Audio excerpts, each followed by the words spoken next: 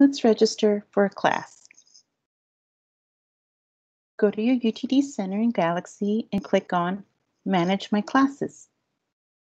Click on Class Search on the left. You're going to select the correct term, select your subject, and type in the course number. You will now select a class to add to your shopping cart. The class will be sent to your shopping cart, but it does not mean you're registered yet. So click on Next. Click Select on the course you decide to register for, and then click Enroll. You will be asked to confirm, and then you click Finish Enrolling to finalize your registration.